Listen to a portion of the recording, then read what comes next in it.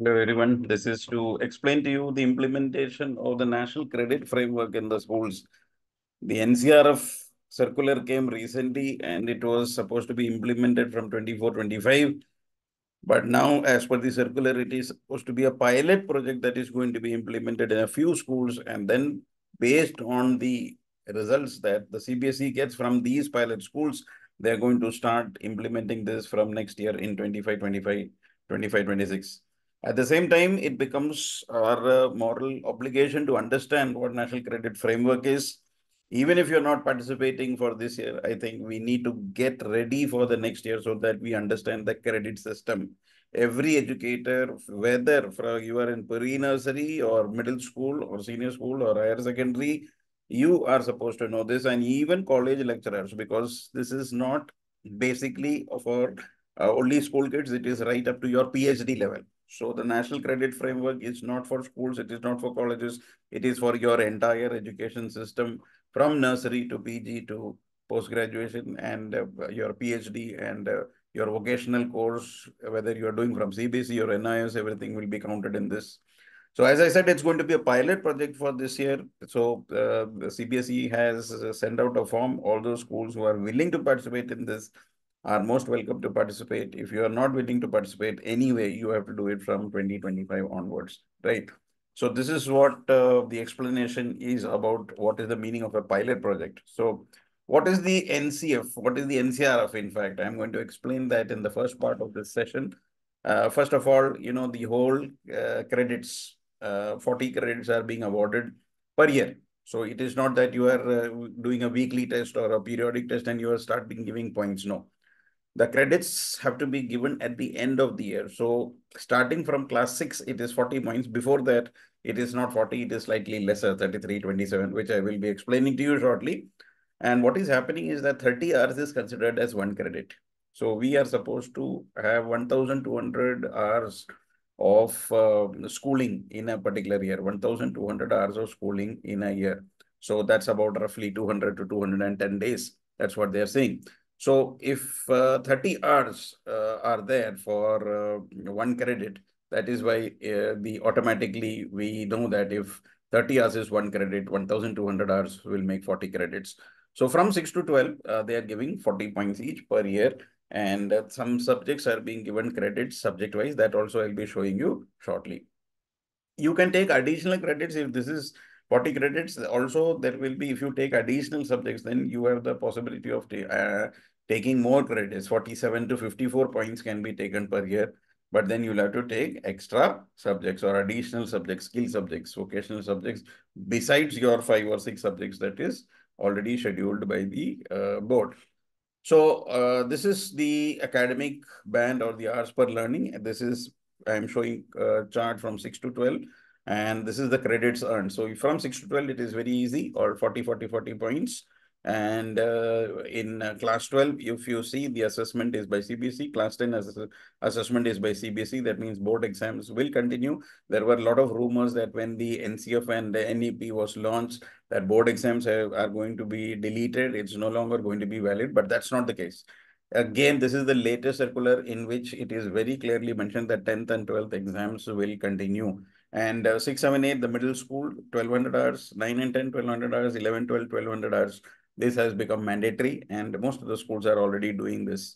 10th and 12th is boards, and if you see, the credits earned is 40 per year. So you are supposed to give this 40 every year to the student.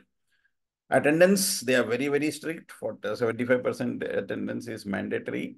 And if you see the 1,200 hours, each subject is allotted marks. So I'm going to show you that in the next slide. But before that, these credits are going to be recorded in the DigiLocker of the student in future, and also linked to the APAR ID. And therefore, it is something which is permanent, like our Aadhaar card. There is going to be a APAR ID in which it's going to be a permanent record, and also it is going to be stored in the digital locker. So there is no question of a student being given only 30 points in a year. The student passes that particular year means full 40 credits has to be given. So full credit, no half credits or 0 credits. So this is what the credit system is all about. So here, if you see this screen. This is language 1, language 2, math, science, social science.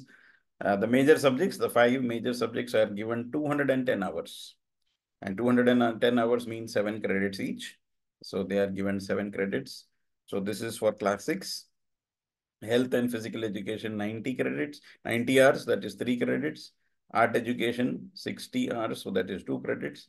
And in addition to that, if you're taking optional subjects, then you can additionally earn 7 plus 7, 14 credits. So that means, see here, this, if you add the major ones, this is 7 and 5 times 7, that's 35. Then here 38 plus 2, 40. So every student will get 40 credits when he passes class 6.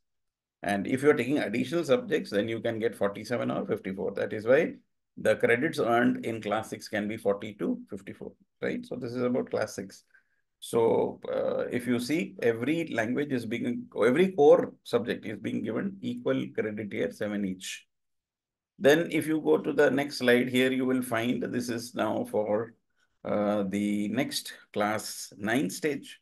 In the class 9 stage also, it is we have the 2 languages here, and we have the core subjects, English, Maths, SST, then physical education, and so on. And here are the optional subject. You can choose a language, a third language here, or any academic or skill subject. And therefore, 40 points up till here. And then an additional subject or a skill that you are adding on to your profile can give you 7 more points. So that becomes 47 points. So this is what is proposed, right?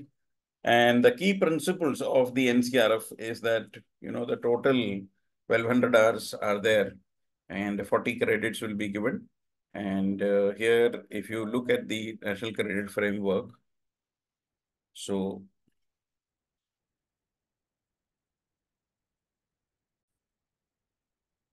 now in class 11, also same way, we see the language 1, language 2, or an academic elective. So here are the elective subjects depending on whether you've taken science, commerce, or arts. You have to select your subjects here. You have health and physical education, work experience, general studies. And if you're taking an additional language or any skill subject, then 7. So here we have again 35 points for your main 5 subjects. 2 points for health and physical education, that is 60 hours, work experience, 30, 1 credit. And here general studies is being given 2 credits. So 40 points here. And if you're choosing any additional thing, then 7. So 40 to 47 points for this. So what is important for us is to understand that 40 points has to be generated from each. Because 30 hours is 1 credit. So 1,200 is the minimum hours that you have to put in to get 40 credits. And beyond 40, you can go, but less than 40, it is not possible, right? So this is the entire chart. So this chart will give you an understanding of the foundational level as well. Now, as I told you, 40 credit points is starting only from here, class 6. In class 5, you can earn 33 points. Class 4, also 33. Class 3, 4, 5, in fact, 33 points. Class 2 is showing only 27 points. So as you go down, 27 points. Class 1 is also 27. So this is what I was telling you, that when you are looking at this table, the 40 points that is there from 6 to, right from post-graduation to post-graduation, first year, second year, third year, it goes on to PhD level, you can keep earning and these points keep on adding.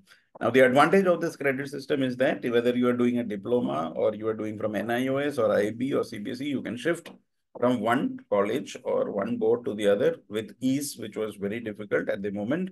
Because if you're doing first year from a college, those first year was not counted and you couldn't get admission in second year.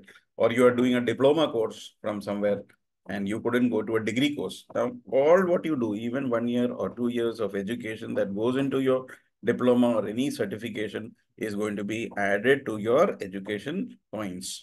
So this is the advantage of the credit framework, and hopefully after the pilot project, it's going to be implemented next year in all the schools. And once implemented, the schools don't have a choice. It is going to be mandatory because it's a future of, the student's life. So I hope the National Credit Framework is clear, and those who are getting involved in the pilot project can start off by, implementing it in earnest in this, and the others can go through this video and the document that is released to understand what the credit system is and how to implement it. Because many people are thinking that the credits have to be given for weekly tests and unit tests of the school. It's not like that. It has to be given only at the end of the year when the student is passing. Then for the subjects mentioned, as I said, for the 4 subjects, most of them were showing 7 points. So that makes it 35. And then the other subjects were given 2 points, 3 points, and total 40. And if they've taken additional subject, they can score 47 or 54 points as the case may be. So every class, right, from pre-nursery to 12th to college, everybody uniformly will be implementing this from 2025. Thank you. And hope you are going to have a wonderful year ahead. Thank you so much, and God bless you all.